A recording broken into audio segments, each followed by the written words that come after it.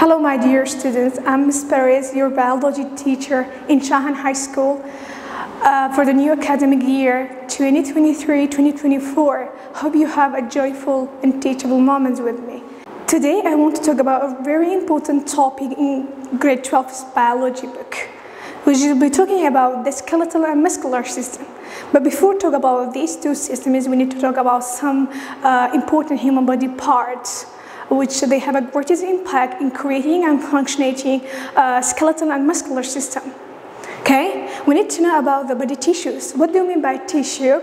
Tissue is a collection of cells that are similar in structure and they work together to perform a specific function.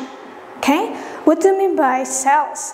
We studied cells and we said they are basic unit of life, or they are building block of human life, which they have some body organelles.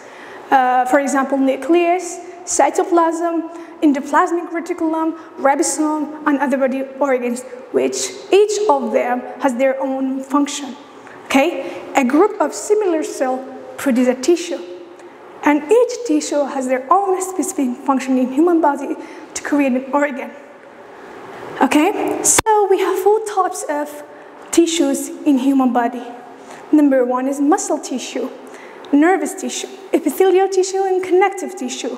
As we could see here, each of them has their own structure, function, and different shape. Okay? Based on their shape, also they have their own function. More details, we need to talk about the first type of tissue, which is called muscle tissue.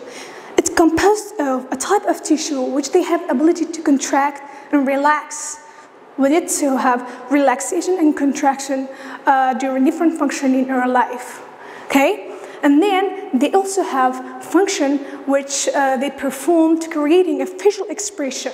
What do I mean by facial expression? Any expression that we have happiness, sadness, loneliness, any of them. These kinds of tissue is responsible. Okay? Also, it has 3 main types, which is called skeletal muscle, smooth, and cardiac muscle. Each of them has their own function also and own different structure. So the first type of muscle tissue is a skeletal muscle, which they help move the bones in your trunk, limbs, and face. So basically, trunk divided into the upper trunk, middle, and lower trunk. So limbs also, which they help move our upper limbs and lower limbs. Also, they help move face. The second type of muscle tissue is a smooth muscle, which they handle body function, that we cannot control them consciously. Okay, such as the movement of food in our digestive system. They help move the food in our digestive system. So the third type of muscle tissue is a cardiac muscle. As usually we know that we can find them in our heart, and they help pump blood. Okay, they help pump blood.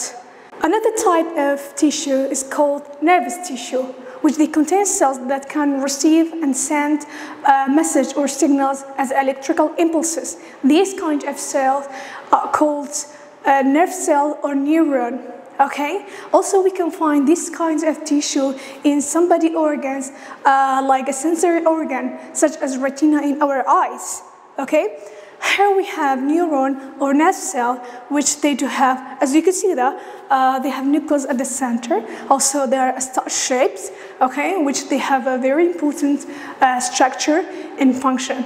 Their function is to, let's say, receive and send signals throughout human body.